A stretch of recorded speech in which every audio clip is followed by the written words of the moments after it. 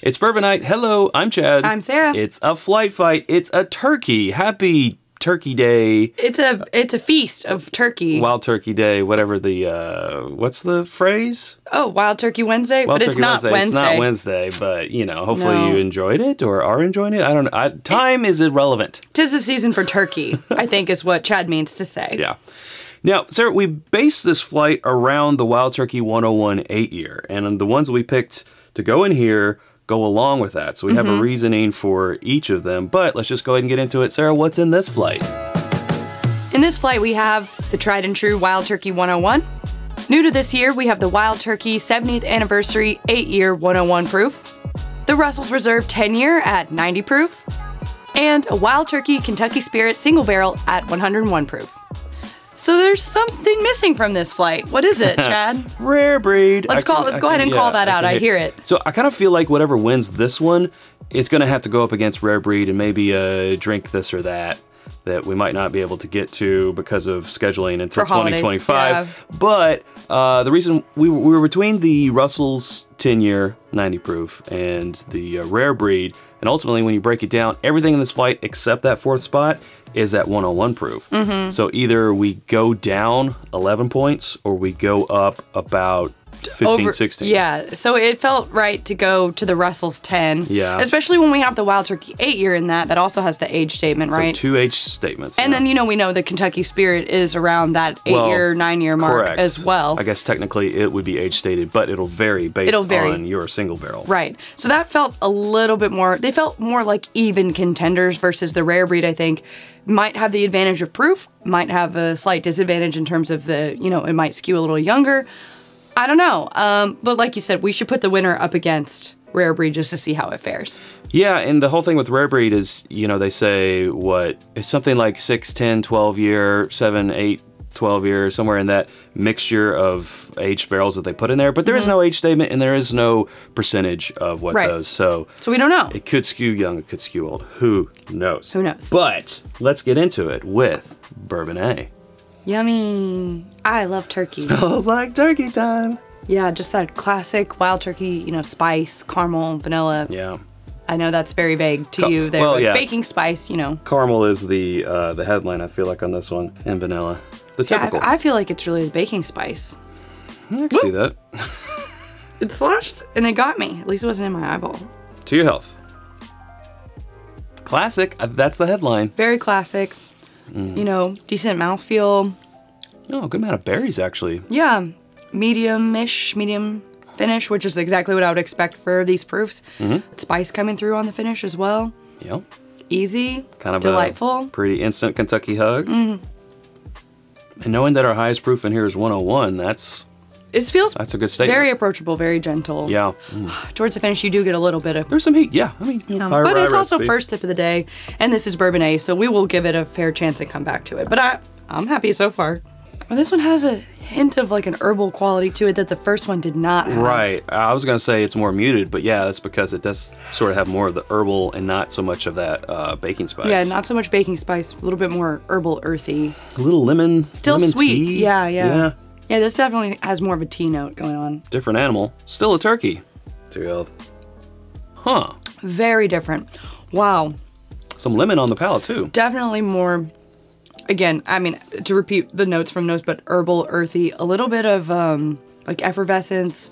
It's kind of outdoorsy, pine trees, maybe more pepper. Earthier. Yeah, more pepper than baking spice. Huh. It feels more rye heavy. It does, and I can't tell yet. Gonna get the second sip, but it feels like it might be maybe a little more perception of age. Like it's just a little bit more dried oak.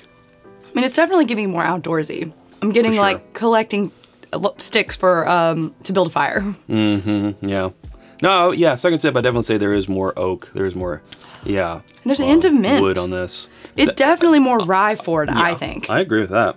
Back to more of a classic, I think, nose on C, but it does have something slightly different. It's more comparable to the nose on A, but not as maybe rye heavy.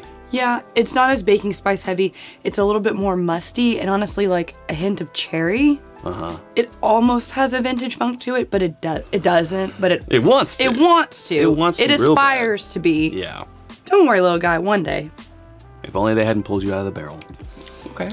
Drier. Medicinal cherry, a little bit on that one. Makes my tongue go like a little bit. Yeah. I mean, I'm not saying it tastes like medicine, but it is more medicinal cherry. I think that is, again, like the rye coming through in this way. Like in the first one, it was baking spice. In the second one, it was that like earthy, minty, outdoorsy. In this one, I think I'm getting more like medicinal cherry. Yeah, I think overall it just has sort of some, a little sharper edges. It's not quite as refined or polished as the other ones we've been having so far. Yeah. I mean, I like it. It's good. If this had been A, I don't think we would have been as harsh to it. Of course, we could maybe say that about A when we go back. Maybe. We're not really I need to compare it. Not really being harsh, but I'm just saying maybe don't. Ooh, building heat on the finish. It does have a building heat. Maybe I don't prefer it as much as A or B so far.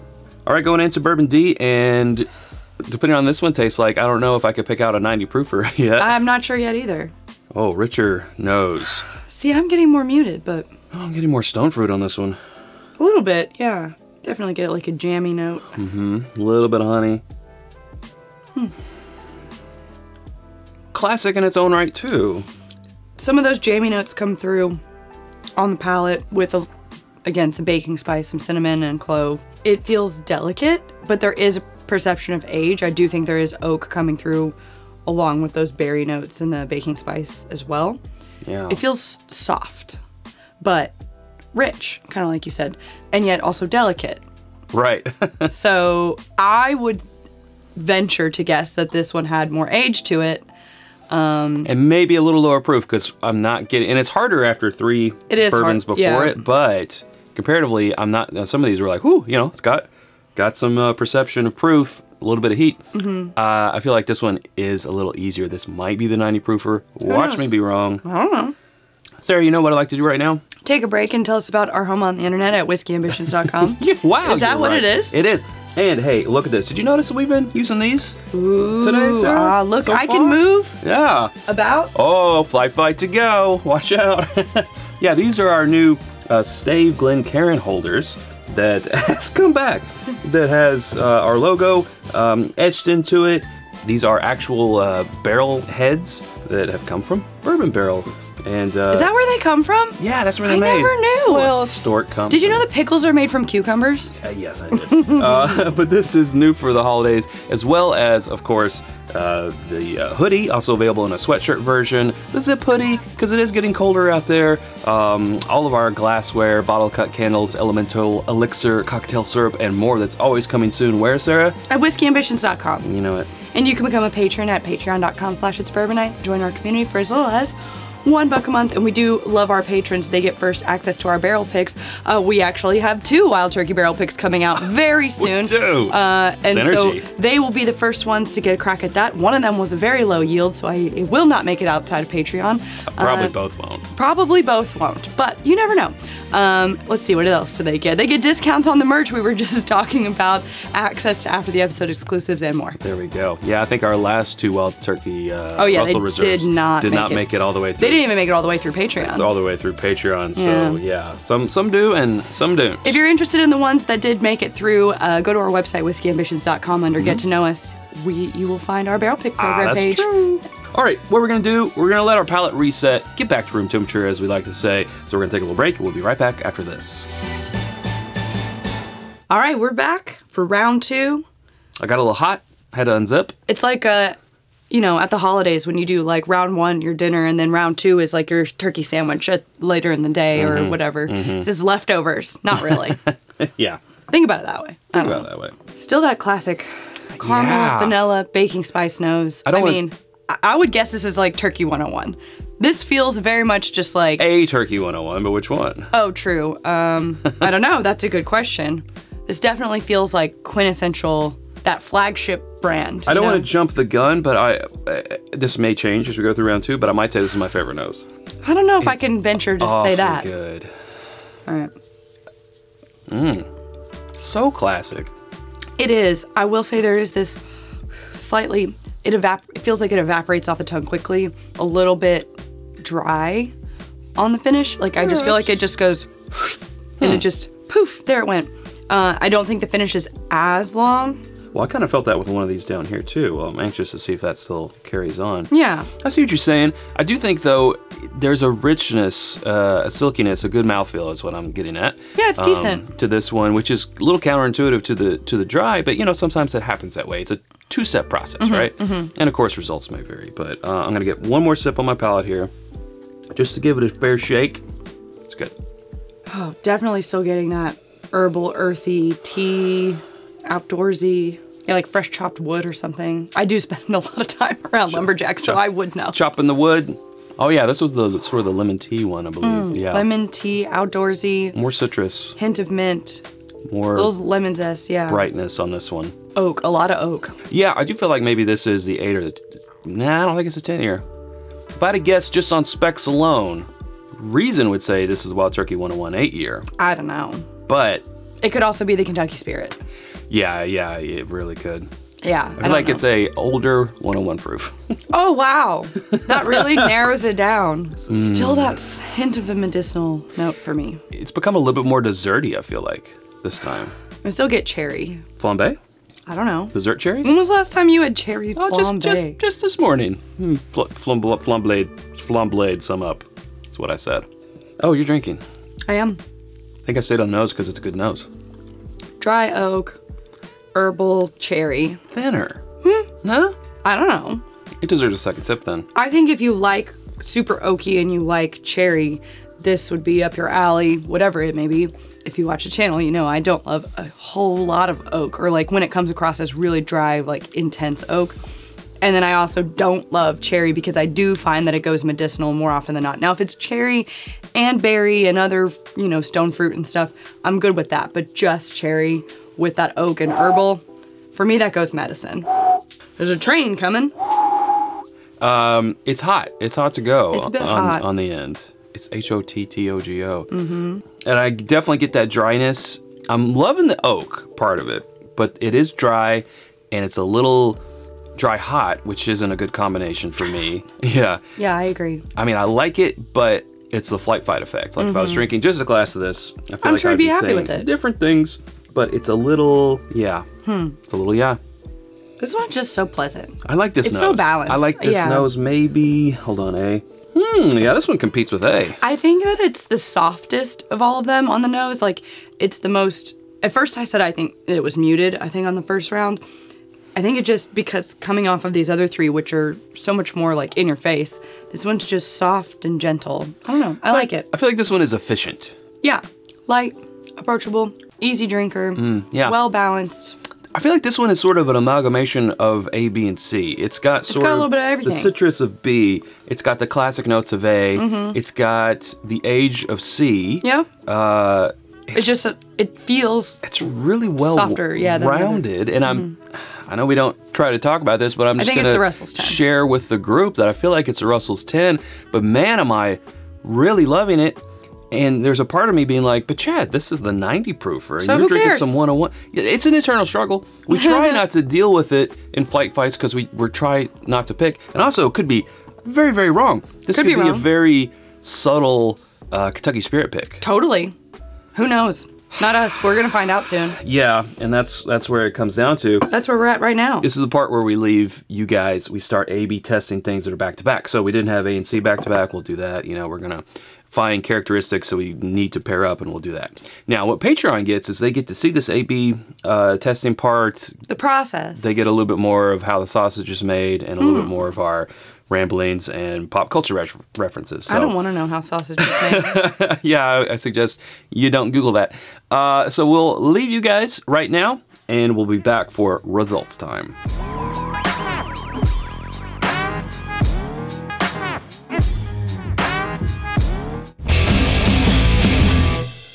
All right, welcome to results time. We have our order. If you're a patron, you saw us go through that process, which you saw that without speaking about it, we were talking, but we got the same order without conferring. So that's how you know the results are real. Well, it would have been real anyway. It would have been real anyway, but you know for sure. Yes. That's quality seal of approval. All right, so we both have put Turkey C. Oh.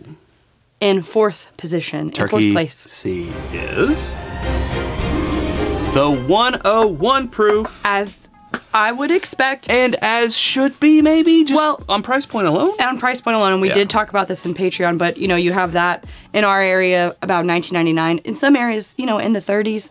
We can't control 35, that. 36, crazy. But for their flagship, lowest priced, most accessible product, I would be surprised if the higher dollar, more age statement products didn't perform better. But it that's would why be we surprising. do it, just in case it does. And also, put in the comments, and we said $19.99 in our area. If you have it for like $15.99, something like that, what's the lowest? Or is it like $40 in your area? And what's the highest? Yeah. I think I've heard 36 before for 101. Let us know, because the discrepancy is one of the craziest things about bourbon. So let us know down in the comments what's the lowest, highest for Wild Turkey 101. Truly. All right, in third place, we both put Turkey A. Turkey A. And Turkey A is the 101. Whoa! The 101 70th anniversary. The 8 year. But how are you surprised? Because we have a 10 year in the top two and another one, the Kentucky Spirit, which ranges, what, 8, 9-ish? Yeah. Around 8, 9-ish years. So these are all around the same age statement. So why are you surprised? Well, I guess because when you're in a bubble and you're only drinking, and in our case reviewing, the 70th, the 8-year 101, we're like, this is great. This is great. $53 all day. Yeah, on its own. Yeah, it is great. I agree. It's a fly fight effect, and comparing it to other things.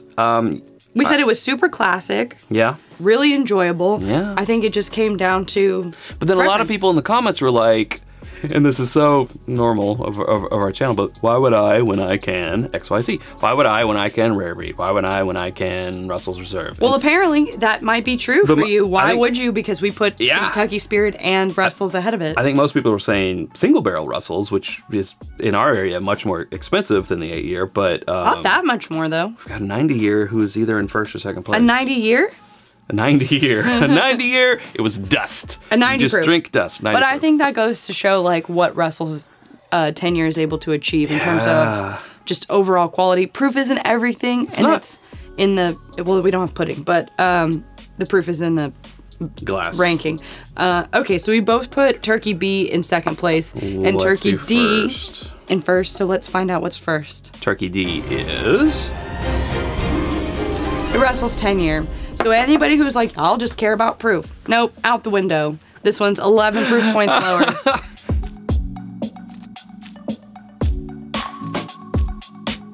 We did say that we thought that it might be just from the tasting. Man. Which means that Kentucky Spirit went in second place. Now. Wow. That's a single barrel of Kentucky Spirit. Depending on your single barrel, it could vary. Maybe we get another one and it comes in first. We could do this same experiment 10 different times with 10 different Kentucky Spirit 101 proofs, and the ranking, it could change. I guarantee you. Sometimes it would still be the same, but other times it would change. It could be last, it could be first. That's just the problem with single barrels, but also the blessing of single barrels. I don't know how to say it. It's a factor. It's a blessing and a curse. It's a factor of single barrels. Sure. I'm not honestly surprised or unhappy with these results because Russell's Reserve 10-year is readily available. It is more affordable here, high quality, you know. And also, the status quo continues, at least in the marketing terms of Wild Turkey. Russell's Reserve is a superior product. In terms of its positioning as a brand within their portfolio. Yeah. Yeah. Even beating out more expensive, Wild Turkey branded things. Now, I don't know if they exactly intended that with the Kentucky Spirit, but it does say Wild Turkey Kentucky Spirit. It doesn't say Wild Turkey Russell's Reserve. And again, single barrel, asterisk. Again, it's single gonna barrel, vary. asterisk. Sure. Yeah. Wow. Now, I don't know if it's wow. I mean, sure, wow. I think a little wow. Now, people recently, I don't know if you've seen this, Sarah, have been talking about Russell's Reserve 90 proof because there's been, and we're not big laser code people, but there's like, look for this laser code because it has this age of stuff, mixed into it, and make sure you get it, and da-da-da-da-da. And I'll tell you, this particular Russell's 90 proof 10-year is one that we bought for It's a 2024 bottle, I know that for sure. We bought it for, oh, a drink this or that. So it is that, but we bought it at least 3-4 months ago. Okay. So I don't feel like it's, and it's not irrelevant. People are gonna put in the comments, what's the laser code? And to be honest with you, I hate that comment because I'm like, now I gotta go get a magnifying glass. Oh, just get the magnifying glass. If you know it's coming. Yeah, I'll put it in the description. Thank you. The comments, thank you. Yeah, but I don't think it's what everyone has been going crazy about. But who knows? Prove me wrong. All right, well, that is the episode. That's the flight fight. Now, you know, we said we would put our winner up against Rare Breed, which it's like apples and oranges, right? They're both fruits. They're both wild turkey products, but they're almost 117 versus 90 proof. Yeah, it's going to be vastly different in terms of proof. We'll do a little preview for Patreon. And then in 2025, we'll get around to that drink this or that. Yes, our episode calendar is fully booked for the rest of the year. Fully booked. Not unfortunately. I mean, it's just the way it goes. But yeah, end of the year stuff. There's no flexibility because we're only 2 people and we can only do so much. It's true. But hey, if you haven't subscribed to us already, you can do so by clicking right up here. There's suggestions of other videos down here. Hope to see you over there in one of those. Thanks, Sarah. Thanks, Chad. Okay, until next time, drink more bourbon.